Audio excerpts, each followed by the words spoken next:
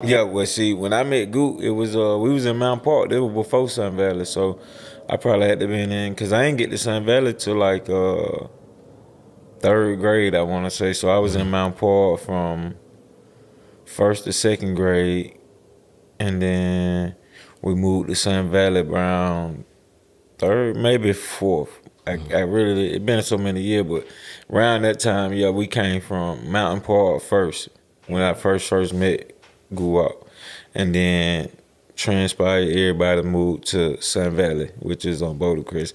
Mount Park was on Custer Road, like right off Boulder Crest. You know what I'm saying? So how old was you about when you met him to begin with? However old you is in about the first and second grade.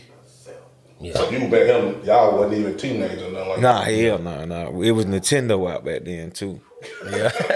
So y'all came up together. Yeah, the regular Nintendo, the one you got to blow the cartridge. Yeah, if it don't work, you got to keep blowing it a few times. Yeah. Now I'm gonna ask you this because I watched you on No Jumper. Okay. Is it true, bro, that you never left Georgia until you started rapping? But I just want to know that. Never left Boulder Crest.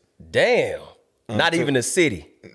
I wouldn't even go to Moreland, and Moreland like right there, it's right here. Moreland. I ain't going to Moreland. I'm staying on Boulder Crest. Why is that? I don't know. I want to say we always was taught in our hood, like our hood is our hood. Bad stuff happen when you leave your territory.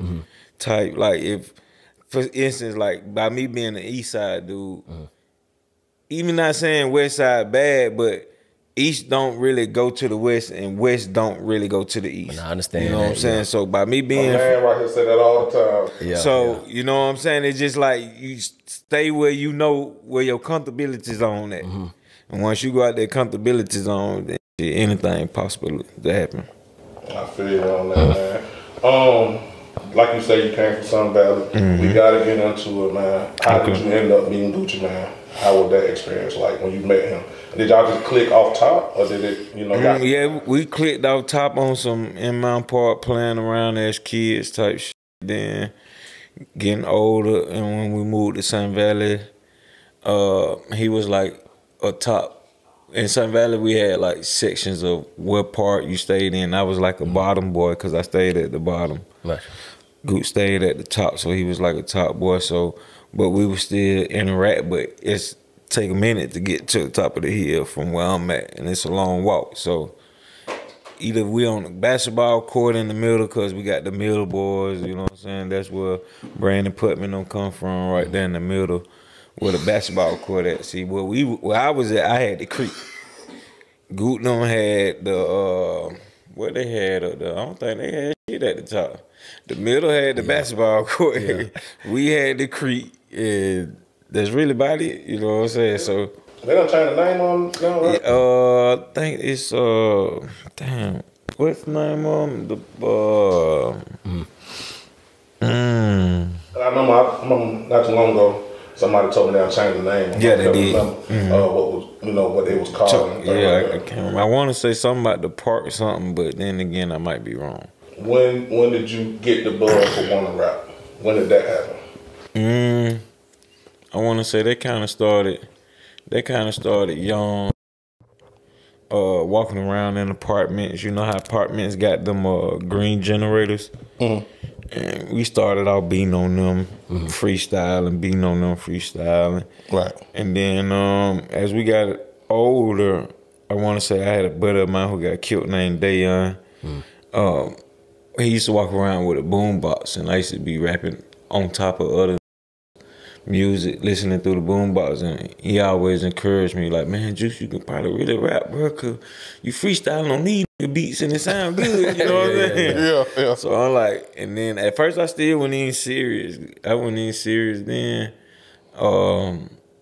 I had got caught and had to do some time, but the lawyer worked it for get my 5-2 suspended to like 90-day boot camp or something like that I had to do. And then in the boot camp, I'm writing and freestyling for them in the boot camp type shit.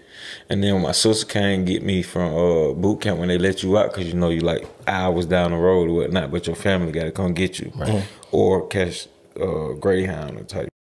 So my sister done came and got me, and when I got in the car, she handed me Gucci Trap House album. You know what I'm saying? So I'm like, damn. So he was already. He had kind of made. He had made it. You know what I'm saying? He had signed On a local Big level. Cat, and had an actual album with a barcode on the back. You know what I'm saying? So when I get in the car and she handed me this, I'm looking at it like, oh, my boy actually made it. He said he was gonna do it. We always been some rap type. You know what I'm saying? And it actually happened for somebody that I really know, and it actually happened for him. So I always had that mindset for coming home from boot camp, like, man, I'm finna give it a try and see if it worked for me too. Now, speaking of that, now Gucci Man once said, Jew Man spoiled. He already got what all these rappers want. What made you just leave that life alone and just be like, you know what, let me just put all my energy into my music career? I mean, what was me getting shot 8 times and then getting diagnosed with diabetes a week after I get shot 8 times.